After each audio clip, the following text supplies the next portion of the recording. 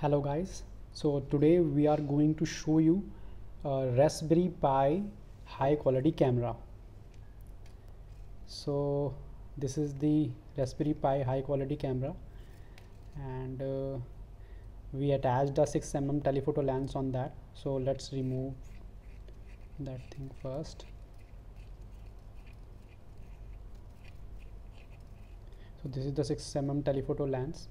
So this is the Raspberry Pi high quality camera. It's a 12.3 megapixel camera and it has a Sony IMX 477 sensor. It has a 7.9 mm diagonal image size, backlight illuminated sensor, architecture with adjustable back focus.